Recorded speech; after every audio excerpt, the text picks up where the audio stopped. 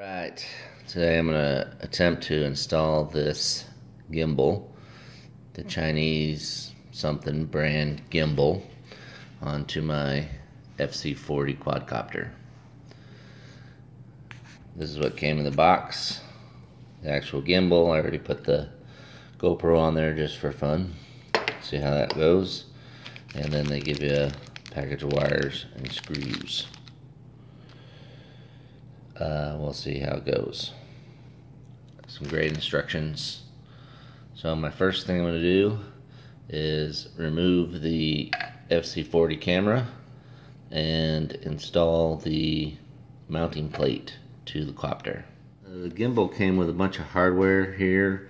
I assume that they provide that so you can install the top mounting plate, maybe some offsets there. I didn't use them, didn't look like I needed them. We'll see when this is all done. Alright, so I just took off the fc40 camera. That was the little mount. I had 2 screws. I basically just used those same screws and put on the new mount in the same exact holes. I set it all the way back so that the door can still open, which it looks like it can. So now I'm going to open the quadcopter by removing the 3 bolts here and the 1 screw here. Alright, so I got all the bolts out, or the little nuts out, or excuse me, little screws out of the quadcopter. I've never opened a quadcopter, this quadcopter, or anything, so I'm kind of doing it with you here.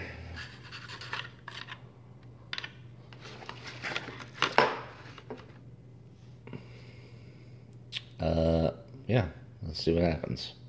Well, first thing I'm going to do is reference this video that's I'm going by. I'll put a link to it at the bottom. But they say you can power the gimbal with this wire right here that's connected there underneath the silicone. One of the videos I saw said to solder it to here.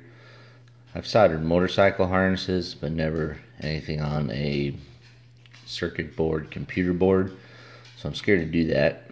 So first thing I'm going to do is strip these wires here and power it up and put a test light and see if that's giving me power. Okay, so I powered up the copter and I stripped off about that much of the insulation from the wiring, and I'm going to attempt to record me doing this, testing these wires for power.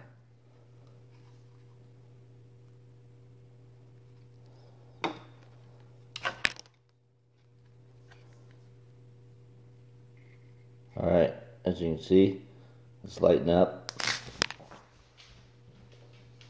and exploding.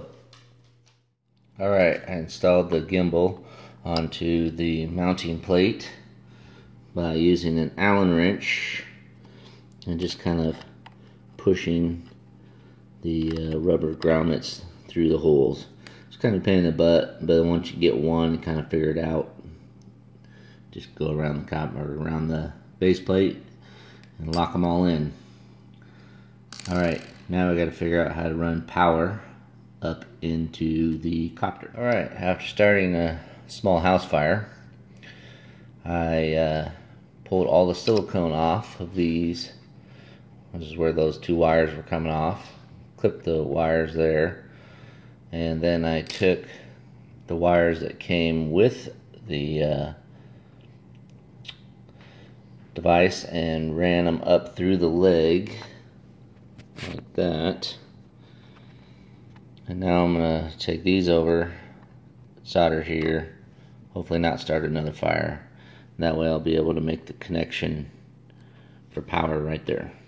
Alright, so I pulled the wires that came with the gimbal through the little rubber grommet, ran it up.